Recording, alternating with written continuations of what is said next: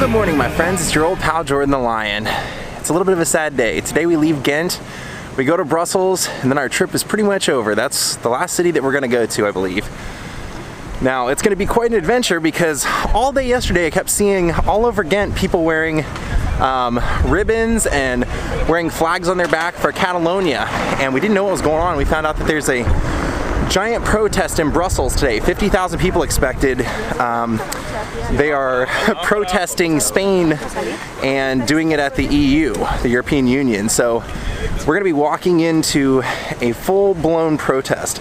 And I guess I'm lucky that I got a hostel early because every hostel in Bruges and Ghent, everything, they were all full. I even heard the person working the counter today saying they had one opening here and everybody's kind of traveling in a group. So this could get wild. We're gonna be walking into a protest. So Daze with Jordan the Lion, heading to Brussels. Let's go. We got about a half an hour walk to the train station. God, I'm gonna miss this city. I think if I were to come back, this is the city I would stay in again. This was a great city. All right, we made it to my changeover at the St. Peter station. Now we're heading to Brussels. All right, obviously we're in Brussels and only about 5 minutes away from my hostel. And what the devil is that? All right, the Brussels 5. Found my hotel. All right, I'm all checked in here in Brussels, and man, I just realized that not only did I forget one of my camera batteries for my new camera, but I also forgot the only charger that came with it. So I just had to order another one through Amazon so it'll be delivered at my house. So I'm gonna have to limit what I do on night vlogging since I only have the battery that came with the camera. I have that charger, but my backup batteries are gone. I will tell you this, because of the Euro to American dollar transfer, this has been a pretty expensive trip. The transfer is basically like 75 cents or 75 cents to the euro. So everything that, you know, is like €1, it actually ends up costing me like $1.30 or whatever. So just with everything, it was a lot more than I thought it was gonna be for this trip, but totally worth it. The lady at the hostel told me that I had just got here a little bit after all the protesters. She said, I've never seen so many people. Said she thought they were marching down to Parliament, so we'll probably end up down there. Here's a statue to a man named Francois Innocence.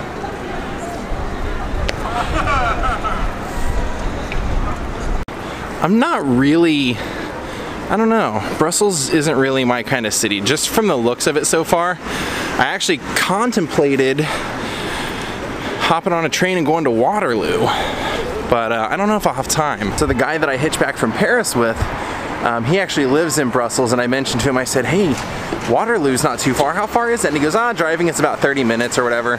I go, well, train, how long? He goes, probably not that long. I said, how is it? Is it pretty cool? He goes, I'm French, I've never been. And I was like, what? And he goes, yeah, French people don't really go there. And so when I was at the train station, waiting to go back to Ghent, the girl who I befriended and everything, we hung out, I told her he said that, and she goes, that's a very old mentality. She said, like, that's usually something only the old people do. It's the equivalent, she said, those are the same kind of people around here that will always say, like, refugees should go back where they came from. She said, meaning like the Belgian people are the refugees. So it was an interesting little political thing that I learned from her. I didn't know that was going on here. I figured what we would do first thing in the city was come see kind of, I guess maybe one of the most notable things in this city. Something that's always on the postcards here. Oh, take a look at this church.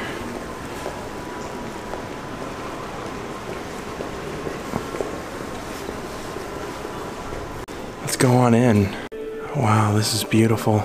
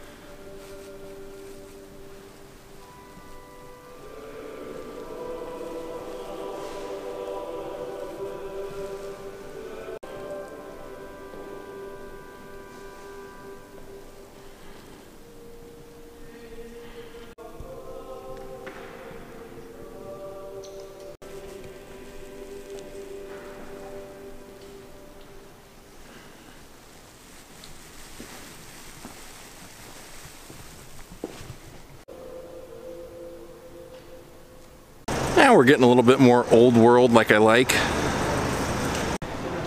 That mural of the church up there.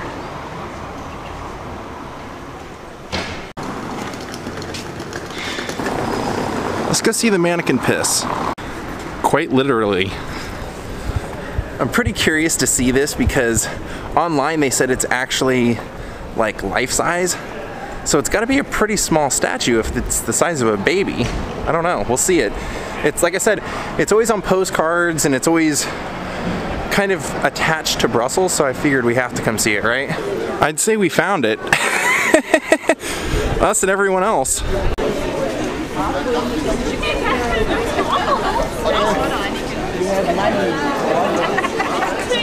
Let's get a little closer.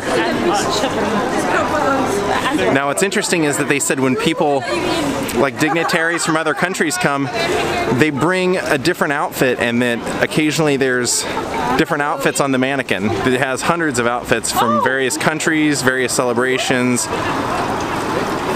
Pretty interesting idea. And I think that is where they house all the outfits. And plus, if I'm not mistaken, there's a female version of this in the city as well that they put up.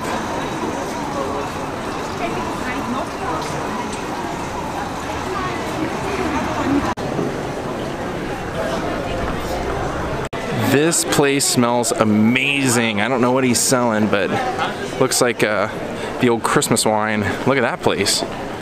Very old-time looking bar. We found another record store.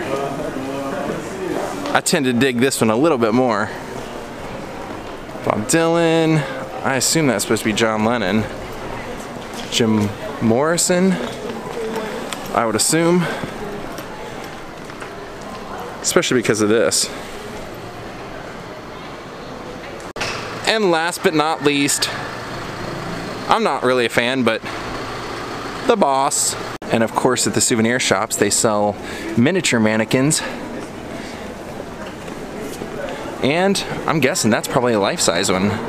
See, here's some of the outfits, or some of the types of outfits that they dress him up as. Oh, this is neat. It's an antique shop, but they're selling, you know, coins and medals throughout the history of Belgium and France. It's very unique. I mean, especially where I live, you'll never get to see this kind of stuff. That's interesting. Balloon dog.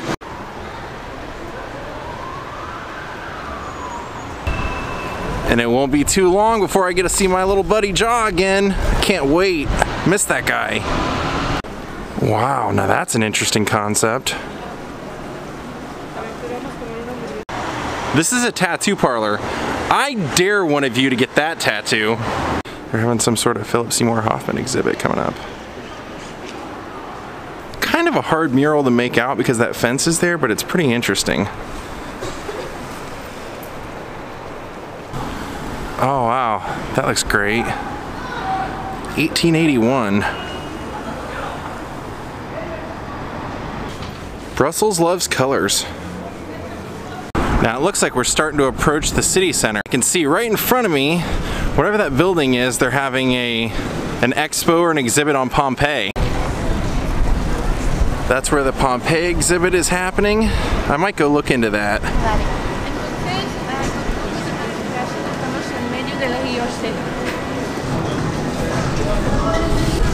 Don't worry, I'm not glossing over the fact that I'm seeing these gigantic desk lamps. There's like 3 of them lining this street. Gigantic. I love that they even have the museum all lit up in Christmas lights. Look at that great architecture. And can you see all the desk lamps? That's crazy. Most of the Christmas markets are pretty much usually food, but I'm pretty hungry, so I could probably go for it. Get something I haven't had yet, hopefully. Actually, I'm gonna go in and see if they'll let me film in here. Maybe I'll go do this tour.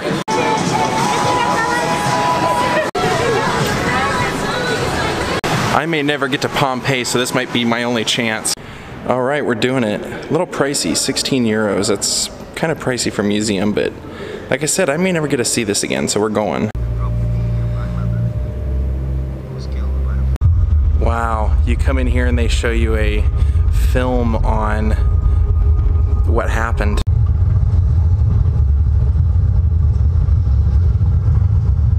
And it's pretty rad because it's completely panoramic all the way around you. Look, the walls are coming down.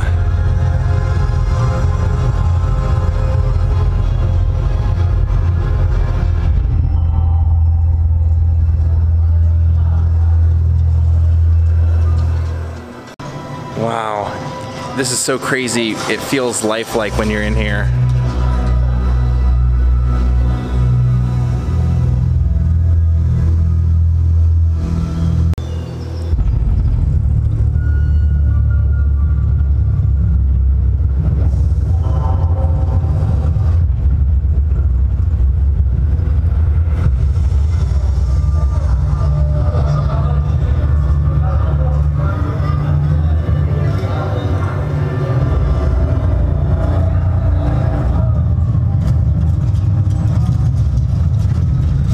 Now the earthquake's happening. We're in it, guys, we're in it.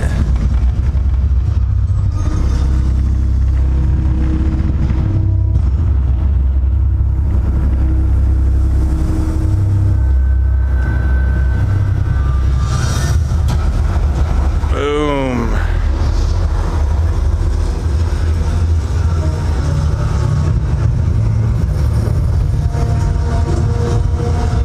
Oh my gosh, that's amazing.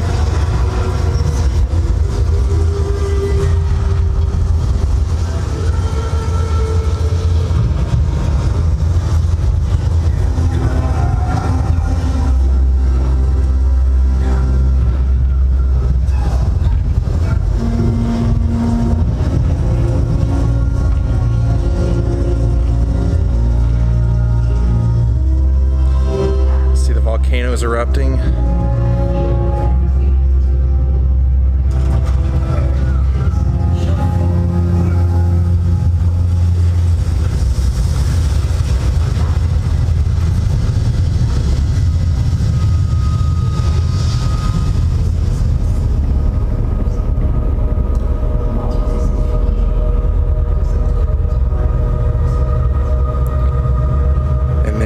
People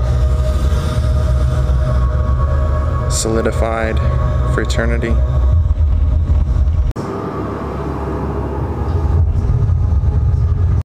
Wow.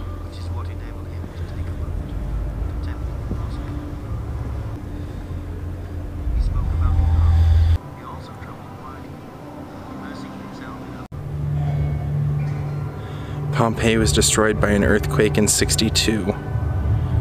Just in case you're not familiar with the story.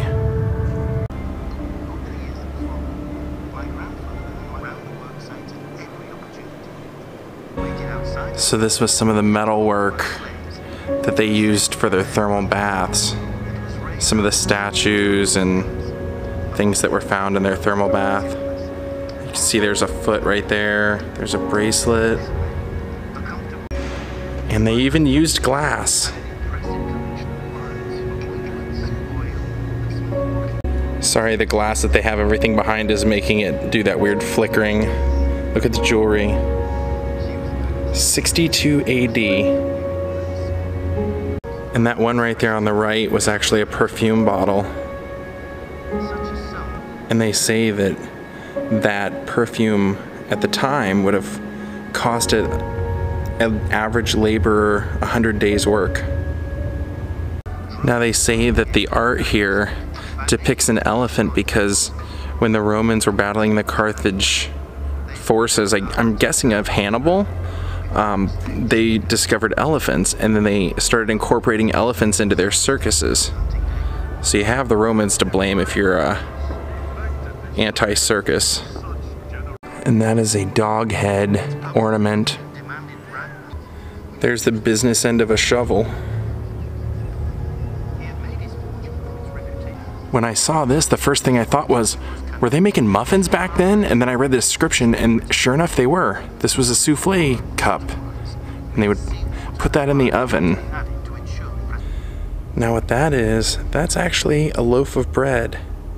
They said that there was somewhere around, I want to say 30 bakeries in Pompeii at the time, and they specialized in these circular loaves cut into 8 pieces.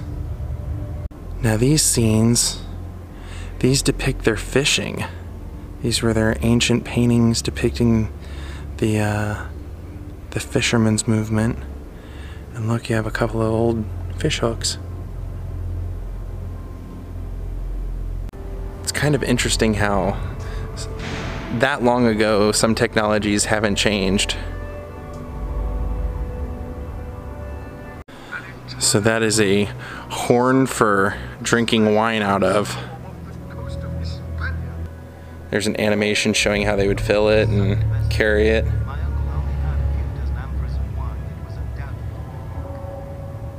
You see the fermentation process that's happening up in here, and then coming out of there. See, there's one of them right there. Do you have any of that famous Valerian wine left? The one that you let me tonight. And of course they would store the wine in there. Look at the detail on that.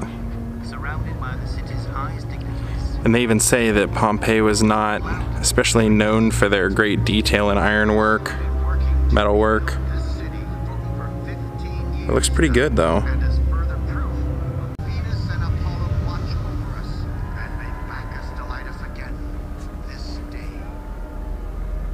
But only a few days later, the first tremors began. Vesuvius.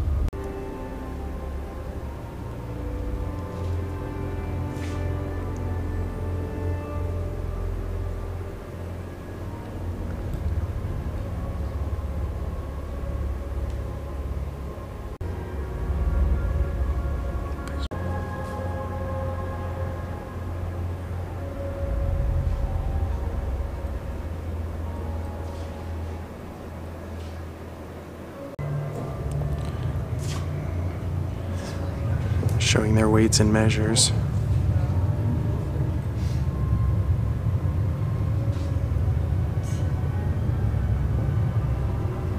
Can you see that? That's a pill box.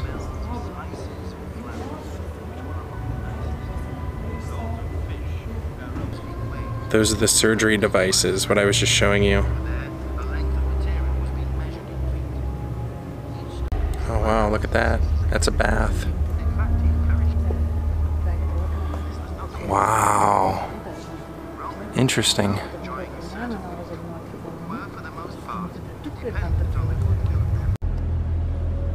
Well, let's see what's going on in here. Oh wow. Those are real. I'm guessing this is like the centerpiece of the exhibit. Can't believe I'm looking at this. Can you guys? Thank God for the low light camera too. I already tried the normal camera I used and you couldn't see anything. Wow.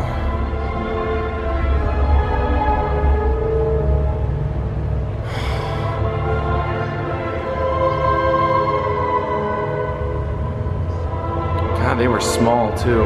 Very, very short, small frames.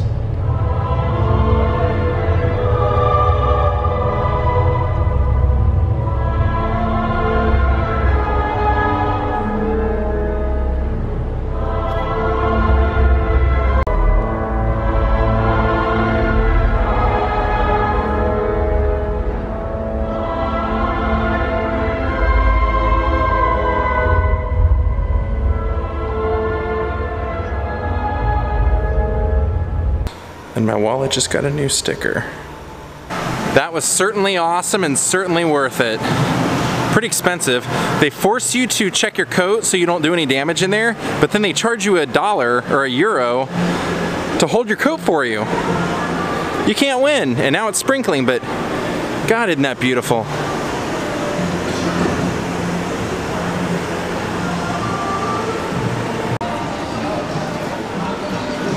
Alright, one thing I'll warn you guys about that absolutely sucks about every restaurant that you go into in any place that I've been, Paris, Belgium, the Netherlands, these charge you 50 cents to €1 to go pee.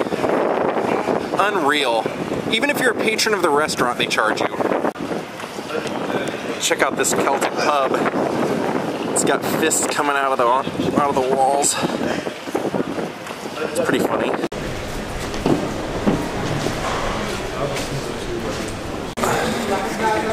That sign says the Royal Theatre Tune. I don't know exactly what that means.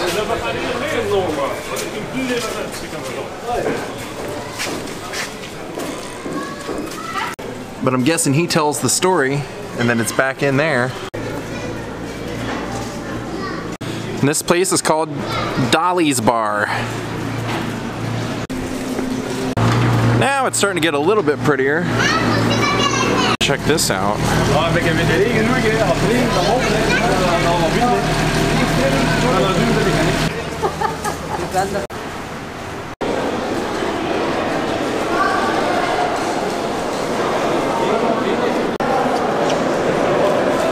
That bust is made of chocolate.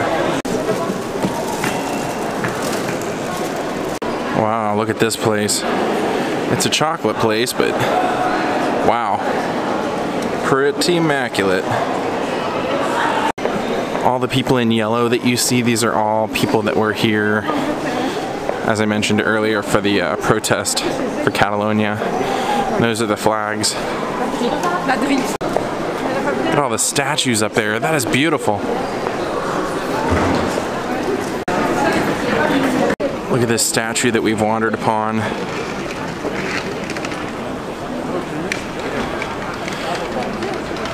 Nice Tim Tracker mustache.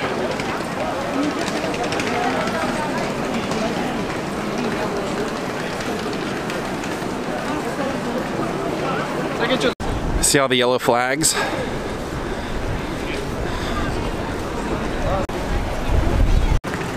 And there's a wine store for Catalans. That's a nice looking church. Love that big stained glass window up there.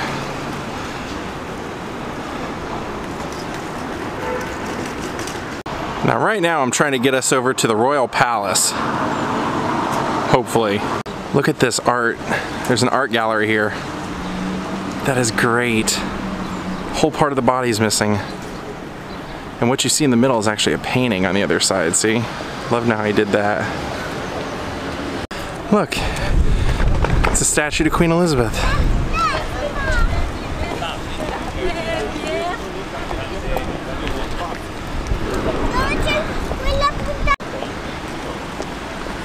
And right behind it I see a bunch of the protesters, so I'm gonna work my way over there and see if anything's still going on.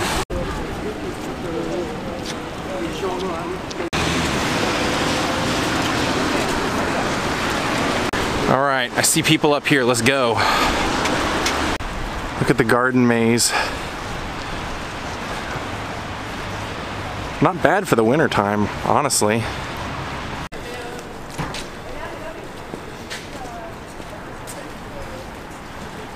That's what we just walked through. Oh, I love this building. You can see it says pharmacies and instruments, various things you can buy there, or you used to be able to. Look at that building, that is magnificent. That old England building, some great detail. All right, we made it to where I was looking for. Look at this beauty. Wow. Look at that king up there.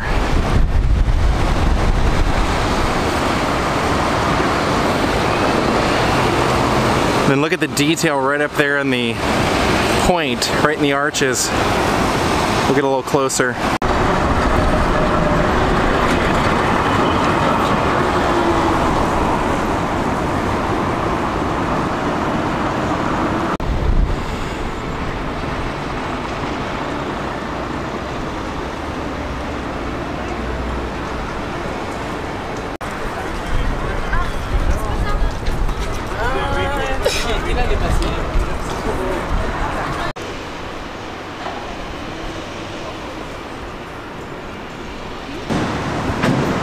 Lie me to the moon. Well, here's my room in Brussels. Not too bad, it's only a 4-person room. I think I'm gonna take that bottom one. And we even have a balcony that you can open up and go out onto, which isn't too bad.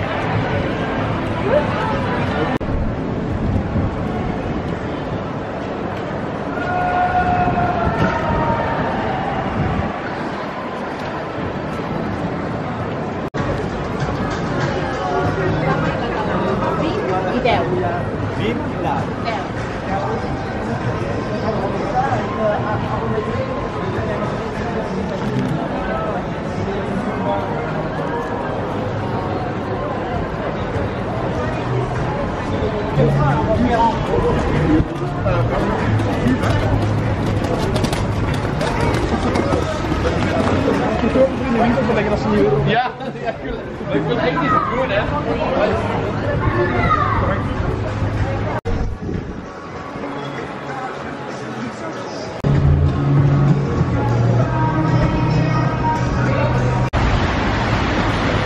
Decided to buy a couple of these little chocolate bells here. Try them out.